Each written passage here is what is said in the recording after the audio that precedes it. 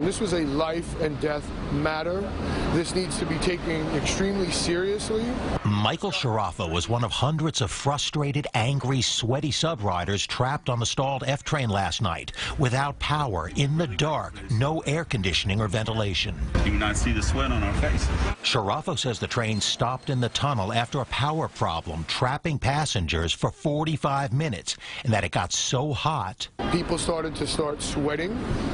People were taking their clothes off. He says some felt faint. The doors to the train clouded with condensation and defiant messages. One passenger writing, "I will survive." Sharaffa says the worst part was not receiving information from train personnel about what was happening and when it would be over.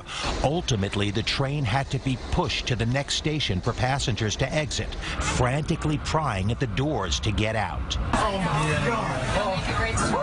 According to the Riders Alliance, a watchdog group, delays have nearly tripled in the past 4 years. It's just getting worse. And some are pointing fingers about all this on the man in charge of the MTA. Like we did it on the 2nd Avenue subway. Governor Cuomo touting that project, but mum on subway delays. We need to ask Governor Cuomo, where are you and what are you going to finally do about this? At a labor rally today, the governor would not speak to us about the subway nor grant our interview requests. We also contacted the MTA requesting an on-camera interview to discuss the F-train trouble and what many say is an overall decline in service. The agency emailed it is looking into why customers didn't get better communication from the train crew.